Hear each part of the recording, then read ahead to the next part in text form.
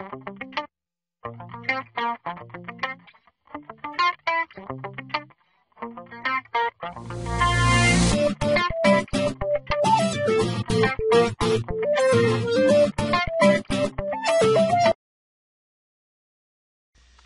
entrepreneur, this is Mark Newsom, Mr. Marketing. Welcome to this special presentation entitled Three Extremely Critical Business Lessons. The Caterpillar to Butterfly Evolution can and should teach you and I about selling. Ladies and gentlemen, so you stop missing a ton of future potential money-making opportunities. Entrepreneur, the purpose of this video is to expose you to the three basic stages that a caterpillar, basically goes through before they actually become a butterfly, and how this entire caterpillar to butterfly process, if you will, is a whole lot like building a very successful business. Take a look at this. We're going to look at how the three stages of a caterpillar's growth is a lot like growing your business. Now, ladies and gentlemen, in full disclosure, I originally heard this powerful concept from this gentleman right here, Joe Gracia. And you can go check Joe out. I highly recommend him. I'm one of his students. He's got some excellent information on marketing. Just head over to givetogetmarketing.com and give this guy a look. He's excellent. Now, Joe basically explained it like this. He says you take a caterpillar, and the caterpillar goes from caterpillar to cocoon, and from cocoon to butterfly. Now think about that process, and think about how it happens. It doesn't happen overnight, does it? Now, take a look at this. We're going to show you now how you go from complete strangers to eventually converting them into paying customers in three simple steps. But that doesn't mean it's three things. It's three completely different steps. But each step has a process, sub-steps, if you will, that you go through. Here's the first phase. A complete stranger gets introduced to your business, product, or service. It might be web, television, radio, online, your website, your blog, whatever. Let's say somebody comes to your website or blog for the first time, and they look around, they click on a few of your categories, and maybe they read a blog post or two, and they even click on a few videos, but they leave. Ladies and gentlemen, at that point, they're still a stranger. They're not a prospect, and they're certainly not a customer. So they're in the stranger category.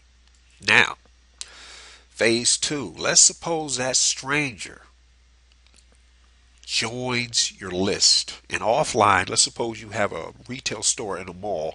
Somebody walks into your store and they've never been here before, and they're looking around, but in the middle of your store is a giant display saying enter this free drawing, because each week you're going to be giving away, let's say it's a women's boutique shop, you're going to be giving away one of your best-selling 16-ounce bottles of perfume.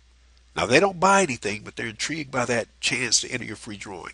They have officially become a prospect. So they're not in the stranger category anymore. Now, they're not a customer, but they are officially a legitimate prospect. And by the same token, when that person opts into your list, they're a prospect. Now, of course, here comes phase three. At some point, that prospect, who was originally a stranger, or what some people call a suspect, they're now that all-important first-time customer and or client. And of course, when they become a paying customer or client, that's when you can load up on the multipliers, because then at that point it's a lot easier for them to refer. It's a lot easier for them to repurchase, become repeat purchasers or repeat clients.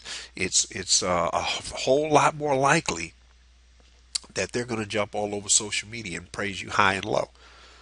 So that's, and that's where that lifetime value of a customer whole concept comes in.